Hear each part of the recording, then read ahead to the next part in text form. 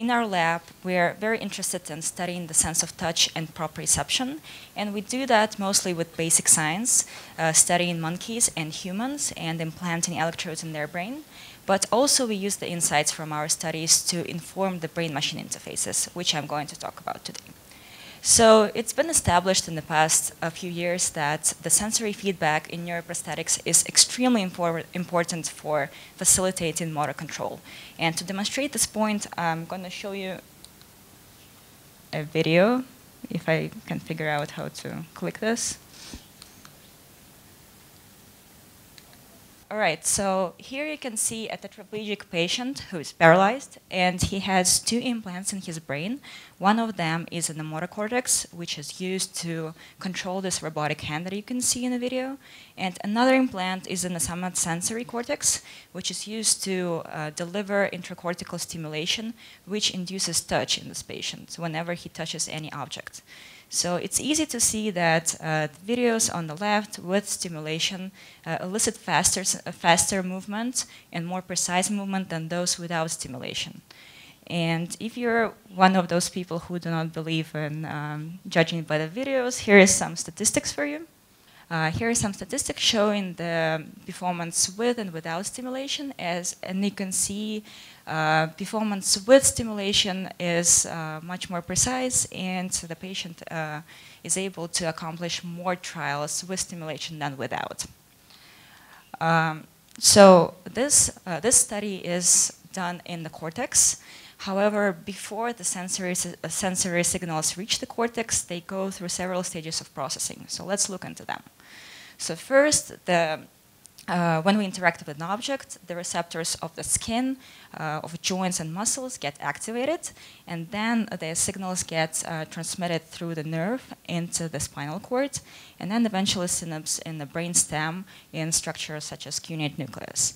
After that, they go into the thalamus and eventually arrive to the cortex. All of those stages require certain processing, and most of that we really don't know at this point. And the best part we know so far is the nerve. So starting from here, I'm going to talk mostly about the peripheral signals and how we can use them to facilitate brain-machine interfaces. So our lab is a big believer in trying to make sensory feedback as close to realistic as possible, so as if the patient was intact. So for that, we need to study how the nerve processes sensory information in the first place. So usually that's done by recording from single afferents in monkeys or humans and trying to describe their responses. However, the nerve contains thousands of those afferents, and to be able to describe what the whole nerve is doing, we need to somehow model that. So these 2 postdocs, Ben and Hannes in our lab, has developed this model which allows to do so. And what the model allows is to simulate all the afferents on the palmar surface of the hand. The afferents are called SA1, RA, and PCs. And to, as a result, model their activation based on any kind of stimulus you want to apply, which can be in 2D with different forces applied to different contexts. So this model uses integrate and fire neuron model, and all those parameters in red circles are trained using the real data. And as a result, you can get the firing of all the afferents that you can see on the right. So this is all good, but how to use this in brain-machine interfaces is a very complicated question, because unfortunately at the moment, all the technologies we have are only able to stimulate at like about 20 points or so, not more than that. But there are thousands of afferents out there in the nerve, so we cannot any possibly stimulate each one of them individually. So we have to come up with certain algorithm that would be able to converge all those inputs together and deliver them to the nerve. So for that, we have developed an easier version of this algorithm in which we collapse all the signals from the afferents into one firing rate that you can see on the right. And we train a very easy model that tries to map from the stimulus into the firing rate. And then we use this firing rate estimate to try to modulate the frequency of stimulation that we deliver directly to the subject. So if you look at performance, this is how well we can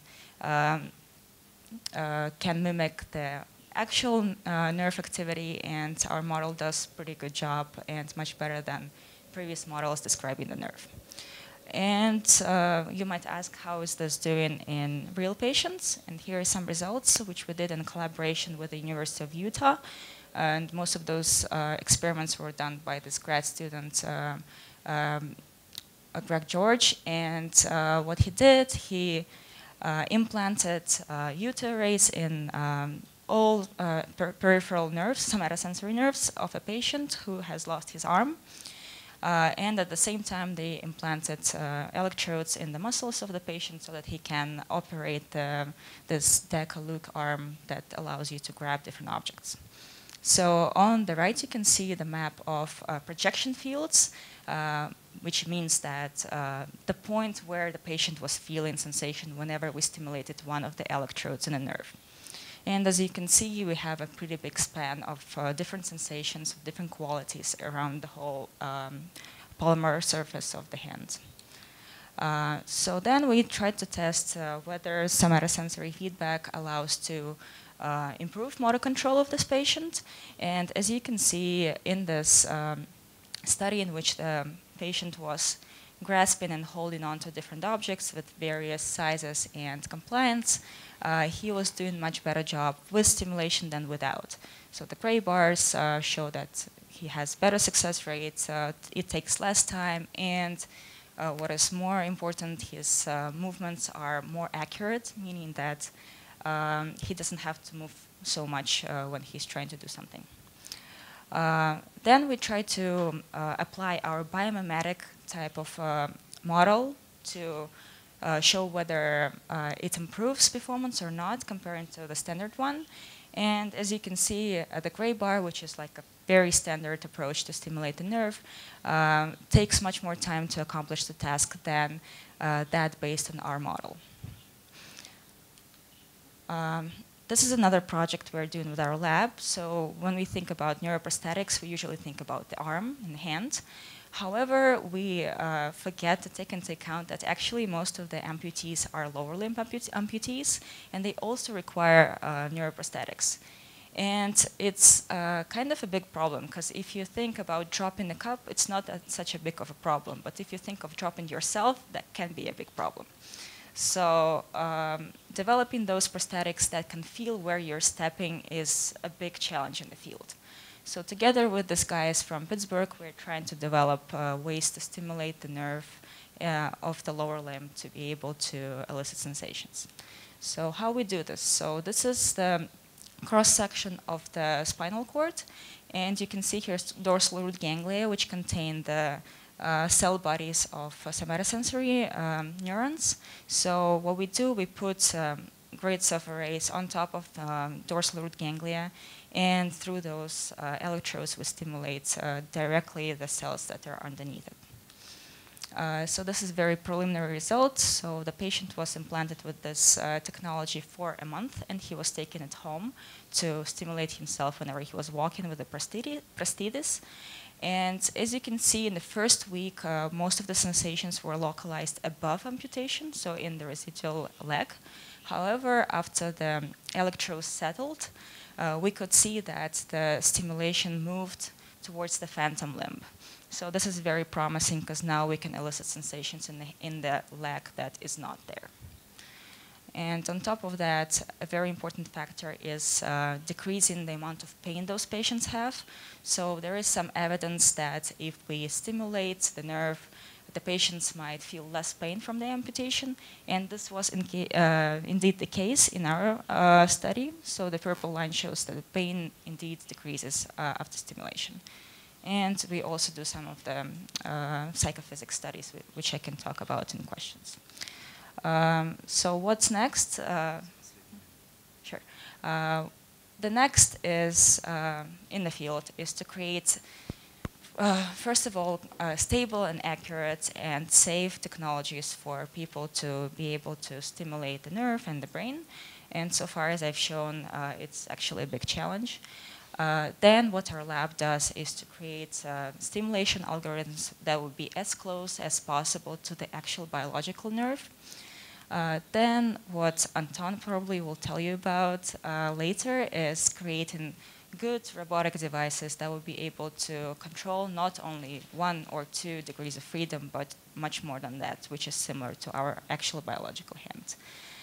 Then clinical trials, obviously, and proprioceptive feedback is something that people haven't really studied before.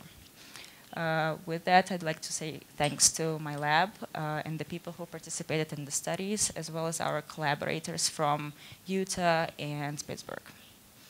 Thank you, and I'll take any questions.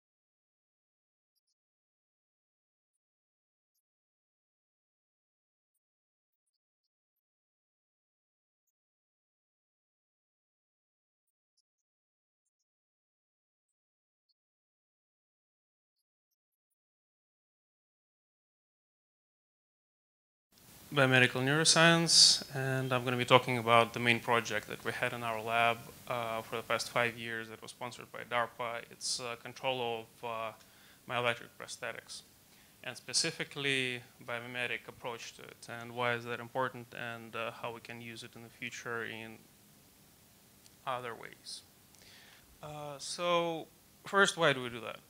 Movement is extremely important.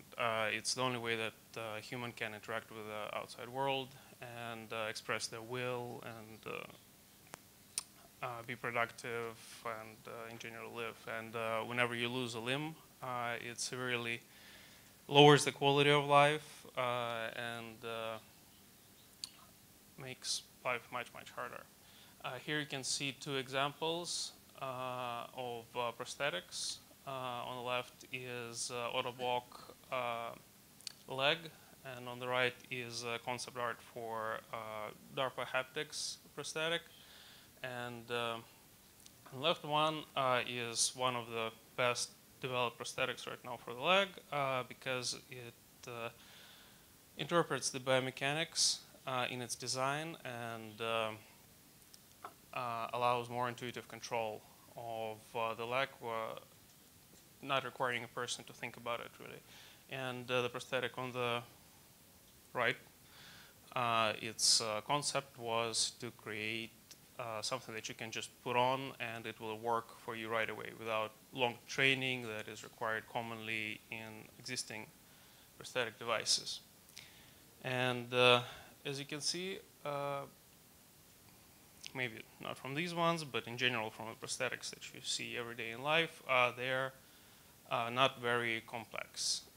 They may allow you several degrees of freedom, but they're very far from the complexity that you can do with your real human hand.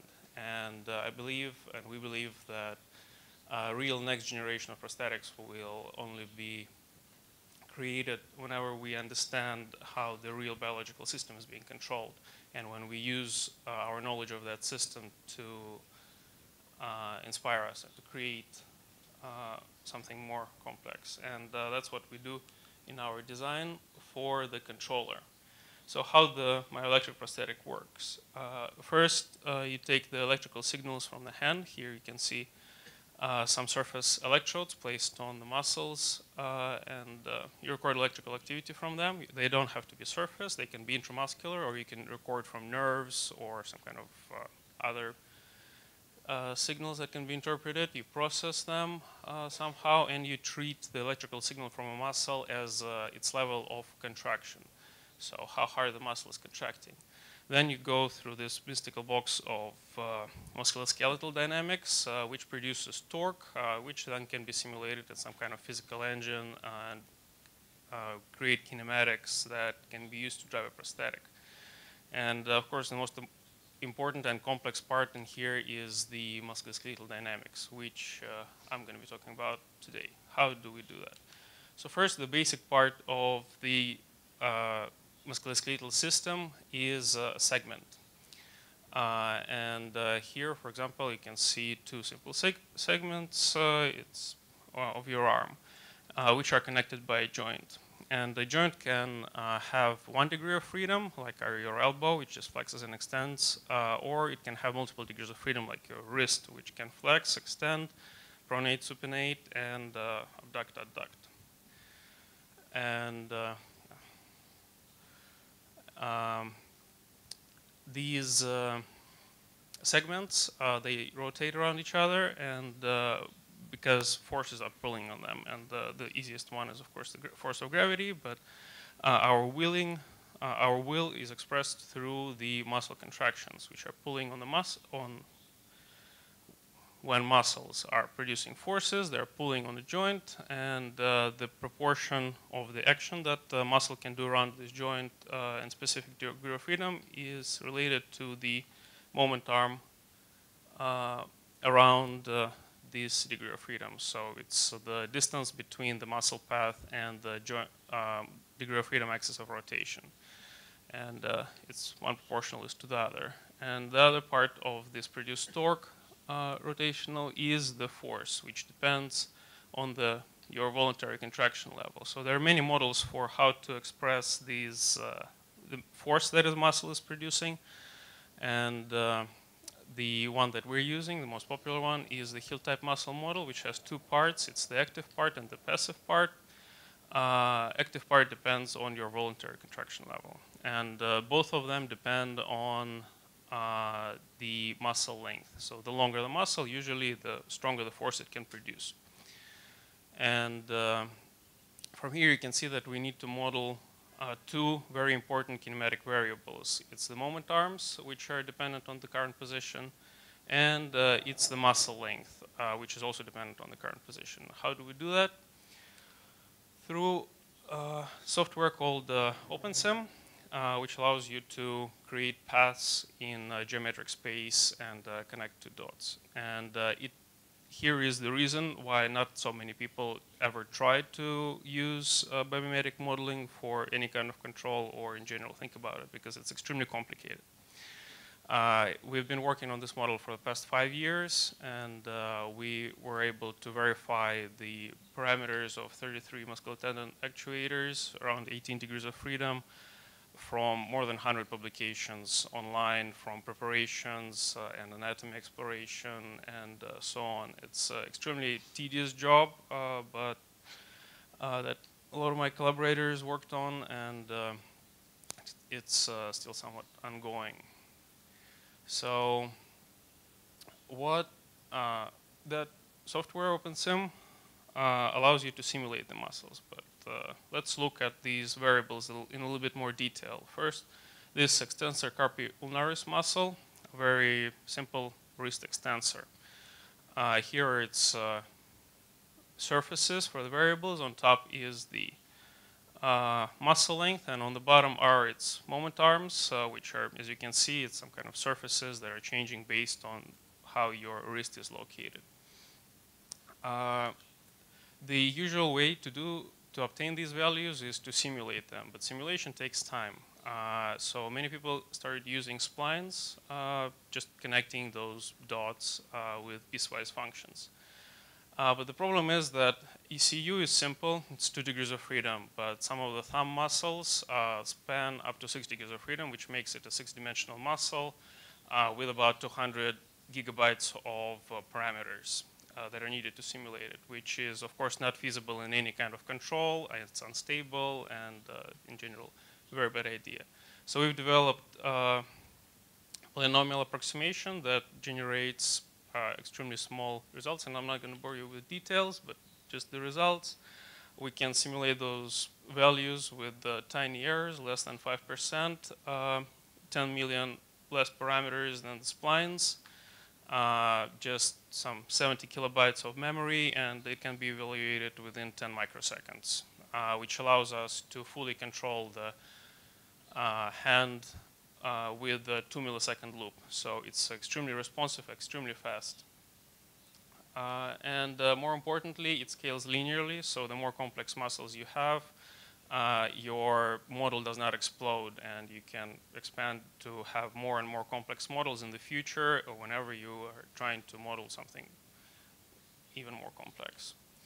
So that was just methods and details, which are important, but of course the videos are more interesting. Here is my good friend, collaborator, Matthew. He's equipped with I believe 8 or 10 surface electrodes on his forearm, and he, on the background, is the fully simulated model of the hand with 17 completely unconstrained degrees of freedom. And yeah.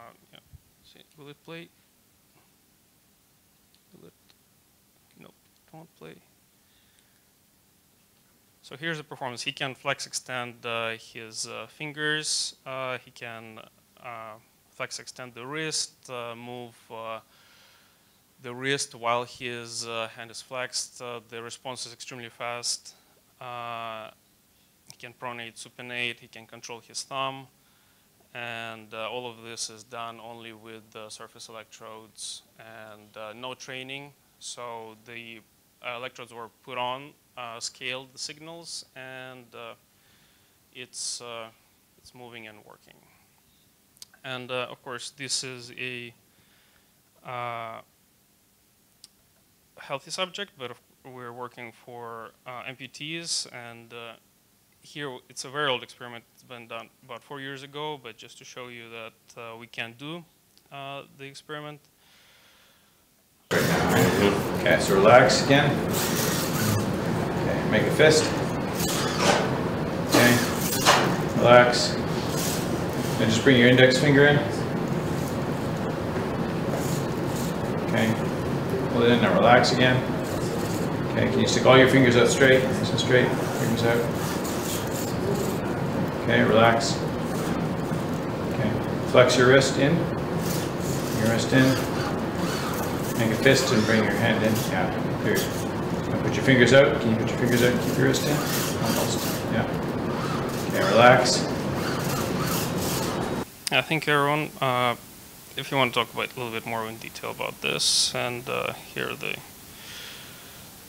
to acknowledge our colleagues at Pittsburgh who did most of the physical experiments, and our 2 labs at West Virginia University who are working on the controller. And if you have any questions, I'd be happy to answer.